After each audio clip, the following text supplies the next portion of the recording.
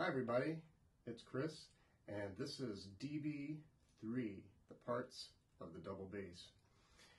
This is the bass, as if you didn't know that, and since this video lesson series is for beginners and newcomers to the bass, like me, I'm going to cover the basics of the bass. So the parts of the bass and the names of the bass are a lot like the human body.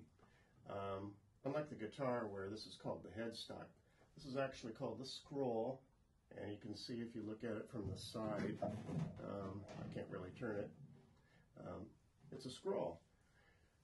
These are tuners or tuning machines. Some people might call them pegs.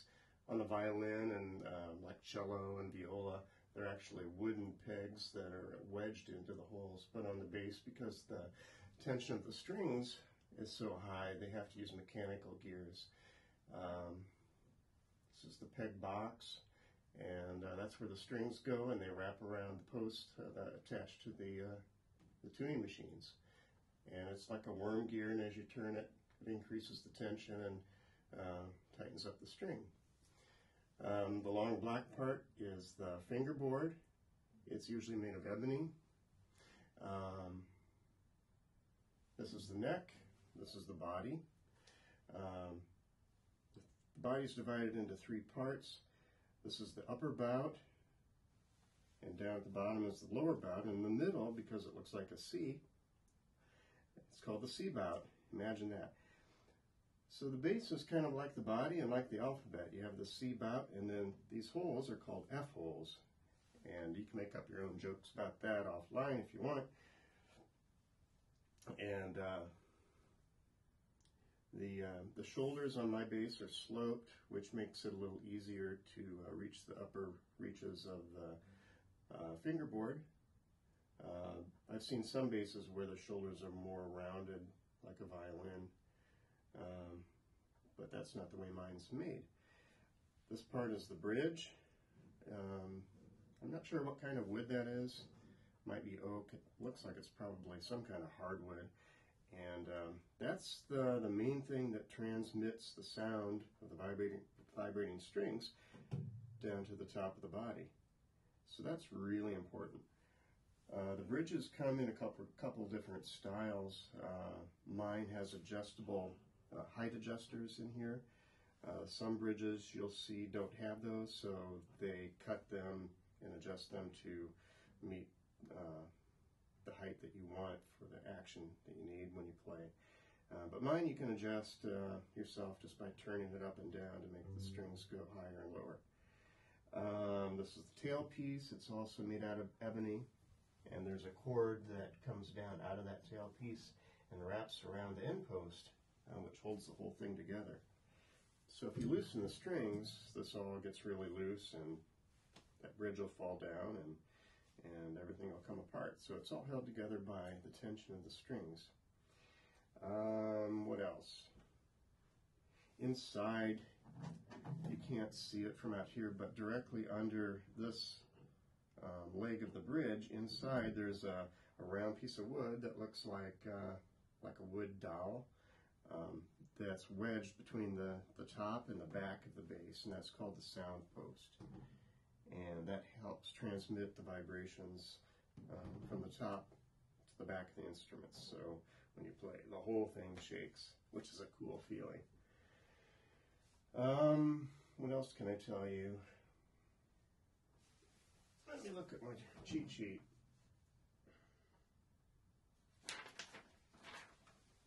Oh, if you're new to the bass world, there are different names for the same thing. It's like some streets in some towns, they go by different names, and if you're not from that town, you have no idea what people are talking about. So there's a whole bunch of different terms that people use to refer to the very same physical instrument. In the classical world, it's typically called the double bass, sometimes called contrabass, or string bass. In the jazz and blues world, it's often called the upright bass, as opposed to the electric bass, which you play in a horizontal position. In country like bluegrass, it may be called the bass fiddle. What else is there? Doghouse bass, I've heard. Bass viol. I'm not sure even how to say that. And I don't know who uses that term. So if you know, write me and let me know. I think that's most everything. On my website, you can find a diagram of the bass with the different parts labeled. Oh, one other part I didn't mention, now that I look at my diagram, is up here where the strings first cross over. That's called the nut. It doesn't look like a nut to me. It doesn't look like a walnut, a hickory nut, or a nut out in at the hardware store. I don't know why they call it a nut, but it's the nut. Maybe the guy that made it was nuts. I don't know. Anyway, that keeps the strings above the fingerboard right at the top. Otherwise, they would lie flat and you wouldn't get any sound, you know. You just get it'd be like this. It just buzz. Anyway, that's what the nut does. Okay. Then there's the bow. This is my bow, my new used bow that I just purchased from my instructor, and it's made of Pernambuco wood, also known as Brazil wood, I've read. It's a wood from a tree in Brazil, and I've heard that it's getting kind of scarce, so more bows are made from other materials these days, like fiberglass or maybe some kind of composite material. This part is the frog. There's a screw kind of mechanism on the end that you turn, which pulls the frog backwards and increases the tension on the bow hair. If it's too loose, it won't play. It won't generate any sound. So you need a little bit of tension, and you have to fiddle with it to find the amount of tension that's just right for the way that you play. Anyway, you turn that clockwise to tighten it, counterclockwise to loosen it. There's a wrapping, a silver type wrapping around the bow stick, and like a little leather here for your finger to grip onto. As you can see, this one is the silver is a little worn down. This bow is about 20 years old, and I purchased it from my bass instructor, and he obviously used it quite a bit, but took very good care of it. This is the tip, and this is the bow hair. The bow hair comes from horsetails.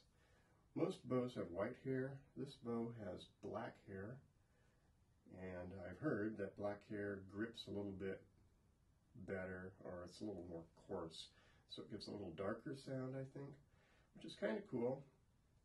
When I get it rehaired at some point, I might try maybe white hair in it, or maybe a mixture, or see what the rehairing person thinks is a good way to go.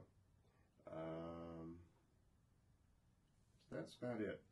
And each bow has a different balance point.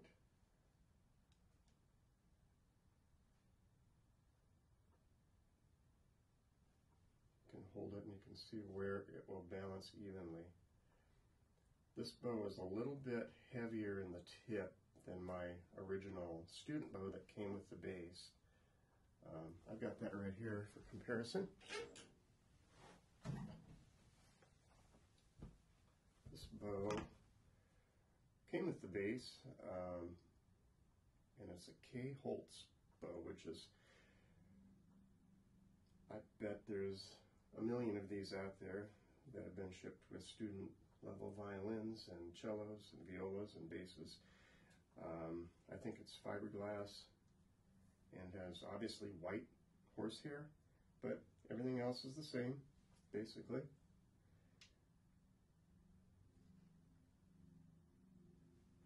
This one, I think the balance point is a little bit farther towards the frog. The benefit of having a little heavier tip is it makes up bows a lot easier to execute because you get more pressure down here on the string.